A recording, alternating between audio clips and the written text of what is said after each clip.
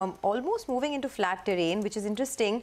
The dips are getting bought, and it has been 3 days of a good run for the market. So perhaps, that's something that could continue. Cement is picking up. Ultratech Cement is your big winner right now. And then you have steel, JSW Steel, a couple of other metal players like Hindalco also looking pretty good. But after reporting a very strong Q3, the IndiGo CEO Pieter Elbers says that demand continues to be strong and the airline is confident of achieving the higher end of their capacity outlook of 13 to 17%. Shireen caught up with IndiGo CEO Pieter Elbers and began by asking him about the quarter gone by, the supply chain risks. More importantly, there's a lot of competition coming in this year. How are they going to brace themselves for that? Take a look. The third quarter has been a wonderful and good quarter for us, which was actually, to be fair, long awaited for. After all the difficult quarters we had throughout COVID and even the first quarters recovering from COVID, we have set in motion a wide range of actions and initiatives, and these have coincided with a very strong market situation actually.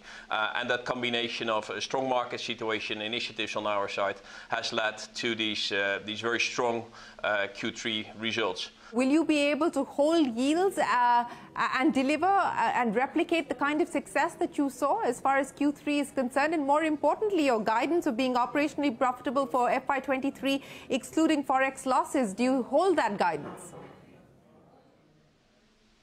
Well, there's always some seasonality, of course, in every quarter, and obviously Q3 is a very strong quarter. But with the solid demand we're seeking, made us to be confident looking to the future.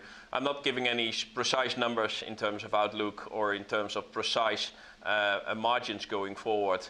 But again, the range of initiatives we're taking, the solid market demand, the upbeat economic situation in India, all these factors make us very confident in looking forward and basically providing a capacity guidance which we set initially for the entire full year 23 in the range of 13 to 17%. We will be ending up at the very high end of that, more like 17 to 18%, basically underlining that solid demand and confidence we have in the market. So let's understand the initiatives that you have taken. One, to address the supply side issues.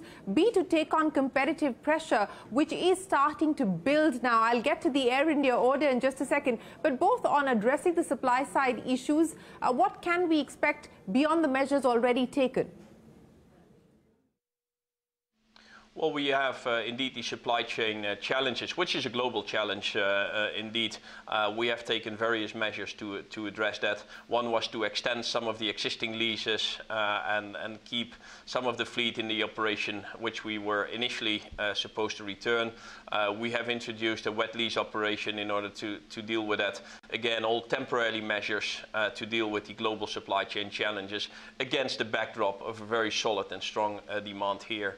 When it comes to dealing with competitive challenges, we have taken the initiatives, in fact, to reinforce the strong points which have made IndiGo into a wonderful company, what it has been doing for the past 16 years. So we have reinforced our customer promise, on-time performance being one of them. And I'm very proud actually on the teams that we're back in November and December when it comes to the #1 on-time performance. International operations are expected to grow faster. That is what you've guided for. You've also said that you expect the international operations to contribute nearly 23% of your asks and you've guided for about 30% in FY24. Now, what should we expect in terms of additions as far as destinations are concerned, inking more code share agreements with airlines, etc.? How do you really see your international plans building on where you are today? Well, IndiGo started 16 years ago as a domestic carrier. We've had a wonderful journey over these years, and today we do operate a total of 76 domestic destinations, supplemented by 26 international. So if you look to today's composition in terms of destination mix, it's about 25% is on the international side, and there's 75% on the domestic side. When it comes to our total production numbers, it's even slightly less. It's more in the range of 20-ish% we do international. with the growth of India, with the economic development of India, with the position India is taking more and more on the global stage, and with foreign investments coming in and Indian manufacturers making products here and exporting them, we do see clearly an international growth which is stepping up. And in addition to that, the share of Indian carriers in the international traffic, we believe still has a lot of room to improve and to increase that share. For 2023, you gave me a list of the destinations that you are looking at adding on. How many do you expect to add on in 2023 itself in terms of international destinations? And how many, what is going to be the flight frequency as well? Well, in terms of, again, today, 76 domestic and 26 international, I do expect that for the calendar year 23 or fiscal year 24, we would expect to have some anywhere between 10 and 15 new destinations to be opened in a mixture of domestic and international. The ones we have announced already domestic are Dharamshala and Nasik, and international, as I mentioned earlier, we do eye Nairobi and Jakarta as ones. We're looking at Central Asia, and depending on the speed of further opening of China, we'll further open up China as well. So I do expect that this 10 to 15 new destinations would be roughly split 50-50 between domestic and international. For us, it's very important to continue to build on the strength of what has made IndiGo to what it is, with an unparalleled domestic network, with all these destinations. And not only destinations, really, it's also a set of 400 different routes we fly direct in the country. And that in itself, I think it's a great asset for all the Indian travelers who can now fly direct from one point to the other within the country itself. But let's now talk about the competitive landscape. You've got a resurgent Air India. You've, of course, got Vistara as well. And, of course, the two are likely to be merged by the target, of course, is March of next year. You've then got Akasa, and we don't know whether Jet will eventually fly in 2023 or not, but there is a possibility of that. How are you addressing the competitive landscape, and what do you make of the two orders placed by Air India and what it would mean as far as your own fleet addition is concerned? Yeah, well, that's a couple of questions you combine in one, and let me try to address all of them. Speaking about the order itself, I think it speaks to the confidence and the belief in the growth of India as an upcoming aviation giant. Today, India, I would say, is underserved when it comes to aviation itself. And the growth we're facing actually today and the expectations going forward basically are a proof of the belief in the further growth of that of the Indian market. The order which is being placed is obviously long awaited for, and a lot have been speculated about. And if you were to take the top 10 airline orders in the world today, 2 out of these 10 and probably 2 out of 5 are in fact by Indian carriers. One of them is IndiGo. We do have a little short of 500 aircraft on order based on existing orders, and now there's the Air India one. So that basically speaks to the potential and the size of the market in India.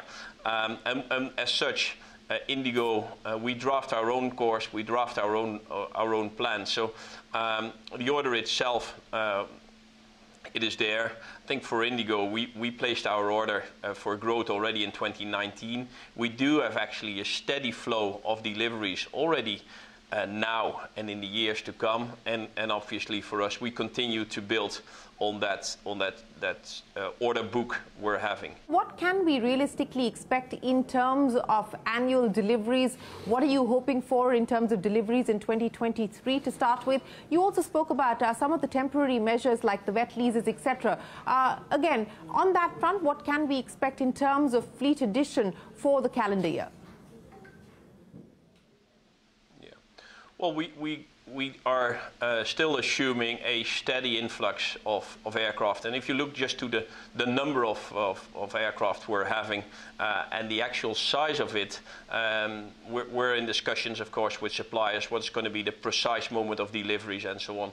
Yet we still do expect a 40-plus set of deliveries for the year 23 to come. And I also talk to you then on what you intend to do with the cash that you have on hand, over 10,000 crores at this point in time. What do you intend to do with it? When it comes to the cash position, your question, I think it helped us a lot to have a strong cash position throughout the difficult COVID time. It helps us to have a solid foundation, and from that we do look forward. And I'm not going to give any speculations how to precisely allocate it or how to precisely do it. Again, we're investing in our company and in the growth of IndiGo going forward. All right, not too bad for the markets as well. We are holding at around that 18,000 odd mark. Reliance Industries is playing a good knock. We had pointed that out earlier. One of the heavyweights need to put their hand up, and Reliance Industries, for the time being, that's the one that's done pretty well. Time to slip into a short break. On the other side, we'll connect with Sanjay Kumar, the MD of IGL, to discuss their past quarter's numbers. We'll also get chatting with Dr. Jha of Midani, and Harshit Kapadia of Elara Capital will be joining in to discuss the defense space on the whole.